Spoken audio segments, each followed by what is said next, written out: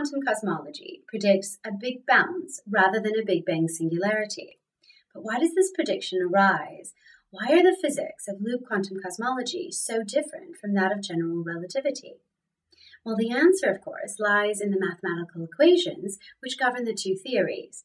So we asked Dr. Aguyo for a layman's guide to exactly how this happens. What happens here is that when you approach the Big Bang singularity, the energy density grows and goes to infinity in the Big Bang singularity. Essentially, goes to infinity because the amount of matter is the same and the volume of the universe decreases. So the energy density, which is total energy over volume, increases because the volume decreases. So rho goes to infinity and h goes to infinity. That is the Big Bang singularity. In loop quantum gravity, this is the effective equation that one gets.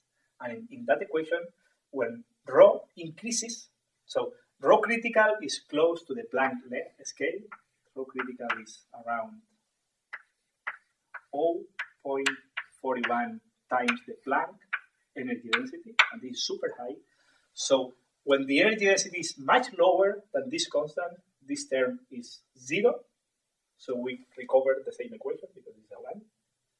However, when the energy density is of the same order as this quantity, this factor is important. So we deviate from the GR equation. And at some point, when rho is equal to rho critical, this is 1, 1 minus 1 is 0, and h doesn't diverge. It's not infinity, but it's 0. And this is the Big Bang, because h is essentially a dot, the derivative of a, the variation of a over a. So at the bounds, a changes from big contracting to expanding, so a dot is 0, and when rho is equal to rho critical, we have the Big Bang. So this equation tells us that the Big Bang is replaced by a Big Bang. The important thing is that this occurs without putting by hand unphysical matter or without adding to the theory some extra boundary conditions. It occurs, it comes out of just the quantum version of Einstein's equations that are used in loop quantum cosmology.